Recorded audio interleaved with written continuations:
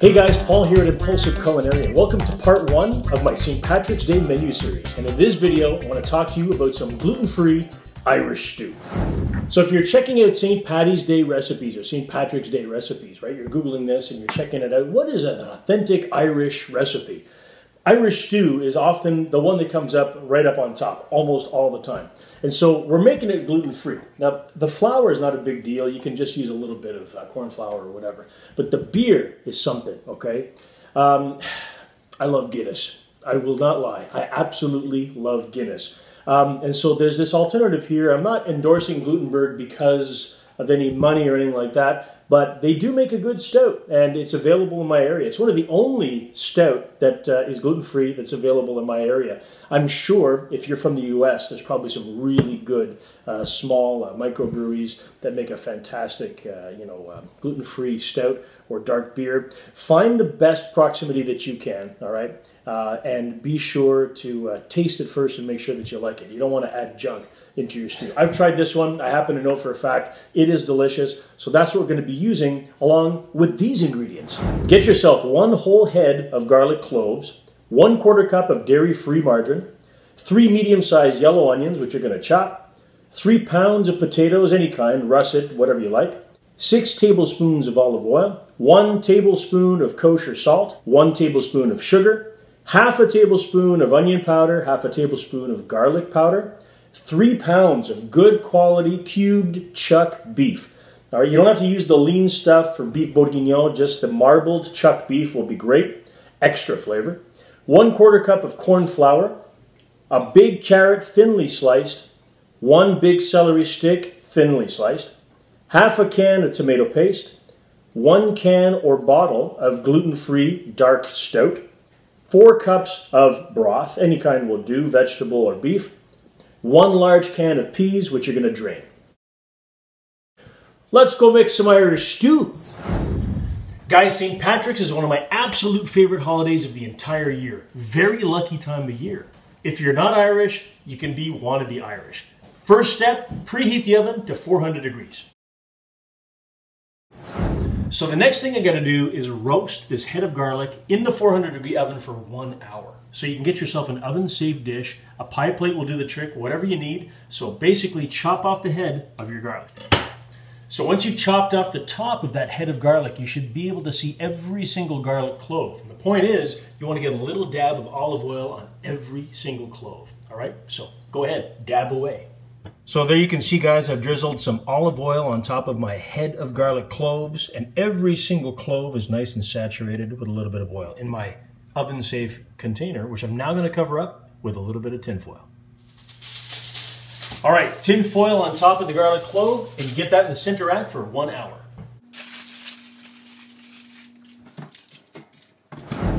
All right, so while your garlic is roasting in the oven, it's time to caramelize your onions. You can do that in pretty much anything you want. It's going to be a 45 to 60 minute process. I like to use cast iron frying pan. Do you have to use cast iron? No.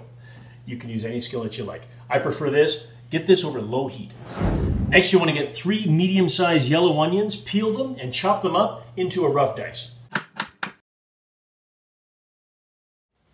All right, so with your skillet over low heat, get a 1/4 cup or so of dairy-free margarine into the skillet. Pop in your chopped onions, guys, and forget about them for around an hour. All right, so the next step, guys, is about preparing your potatoes. We want to roast these. We want to add as much flavor into this stew as we possibly can. Every ingredient that goes in is going to taste amazing. So we're roasting our potatoes. You can peel and cut these up into cubes while you're waiting. So get started.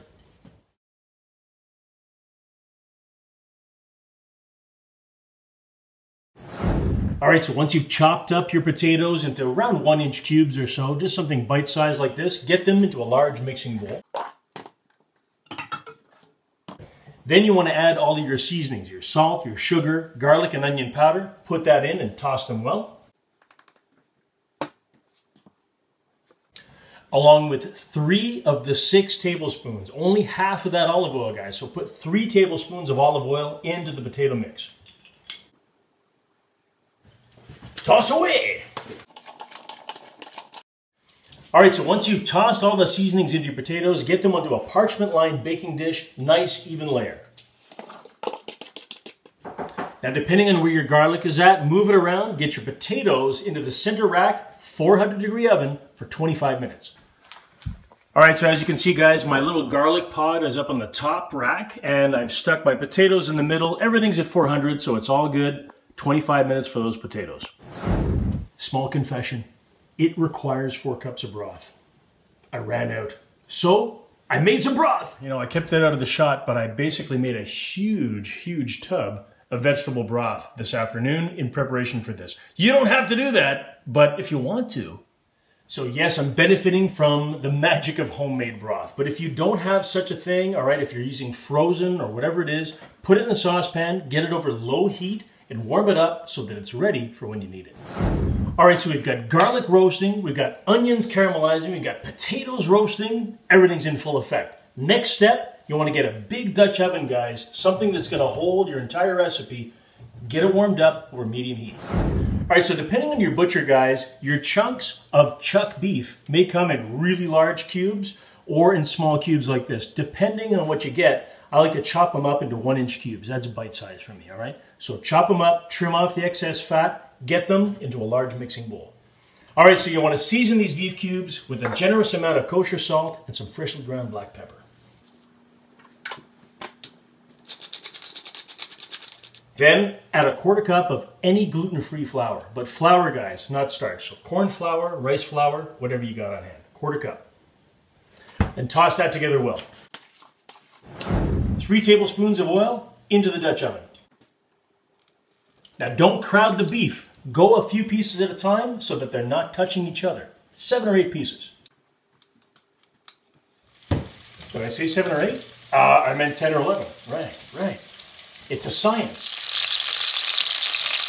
So guys, depending on the size of your Dutch oven, you may be able to fit more or less, but once you've got 1 minute cooking time, once you flip it over, you're going to see that beautiful browning. That's what you want. You don't want to cook these things, you just want them to brown on each side. So get them flipped over, 1 minute per side should do the trick, and then get them out into a nice clean bowl. Rinse and repeat till you run out of meat. Team, I liked it. All right, so in between batches of meat, guys, my garlic is done and my potatoes are ready to flip. Let's check it out. Whew. First, the garlic. I'm going to set that aside and let it cool for around 15 minutes. Next is my roasted potatoes. So they're cooked on one side. I'm going to flip them over with a spatula, get them back in for at least another 15 minutes. Okay, potatoes are back in for 15 minutes. Gonna finish browning this beautiful cubed beef. Okay, the hardest part is done. The beef is browned and my timer just went off with the potatoes. Let's get them out of the oven. Oh, that's fantastic. There's a delicious batch of roasted potatoes. You don't put it in the Irish stew unless it tastes delicious. Yeah! Okay, so in the interest of taking a break, I've removed my Dutch oven from the heat just for a moment, all right, so that I can chop up my carrot and my celery. Hey guys, go big. Don't go small, all right? Big carrot, big celery. All right, so once you've finished thinly slicing your large carrot and large celery stalk, get your Dutch oven back over the heat. Add the 2 veggies, saute for around 2 to 3 minutes. All right, so this is a very important stage of the recipe, guys. This carrot and celery is going to give off some water. While it's doing so, you want to slowly scrape the bottom of your pan, and those brown bits are eventually going to start to unstick from the bottom. That is pure flavor. You want to keep all of that. So as you can see, guys, after just a couple of minutes, the carrots and the celery have become quite softened. They're looking kind of good.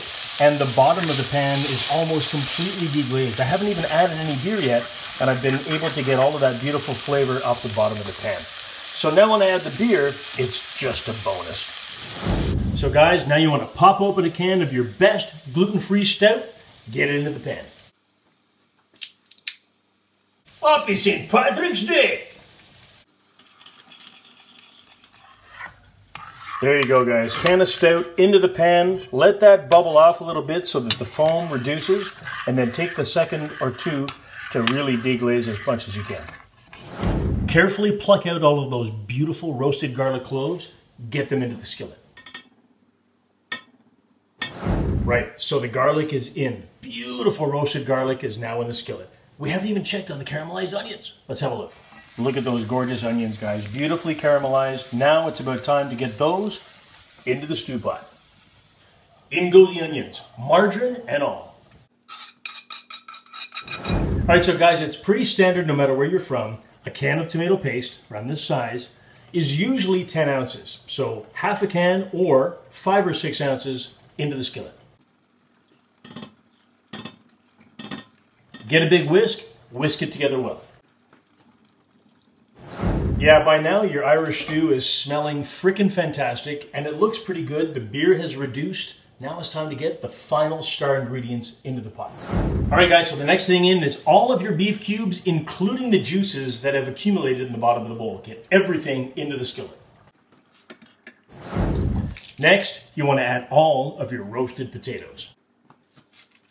Yeah, there's really not much room left in this pot, right? So the careful part is next. You want to make sure to stir all of this together until everything is combined. And then you want to add just enough of your broth to cover everything up and make sure that it's all submerged. Carefully stir the ingredients together. All right, so your 4 cups of broth, you don't have to use the whole thing. Depending if your butcher was a little bit more generous on the beef or you used more potatoes or your pan is smaller, you just want to add enough broth to cover everything up and then put the cover on and simmer for 3 hours. Oh, absolutely spectacular. Let's have a look. All right, there you go, guys. I've added just enough broth to cover everything. I pushed down the beef cubes and all of the potatoes so that everything is submerged. I didn't use all of the 4 cups. I basically used, I don't know, I'm gonna say maybe 2 3/4 to 3 cups. I've got around a cup of broth left, and that's fine. Listen, I can reuse that for something else, but most importantly, my pan is full. So now I'm gonna set this to low.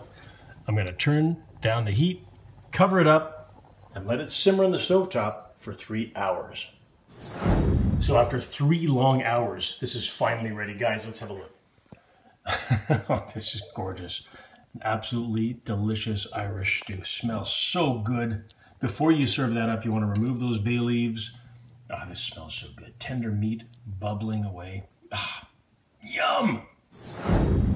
So depending on the taste of each customer, you can add fewer or more of those beautiful green peas.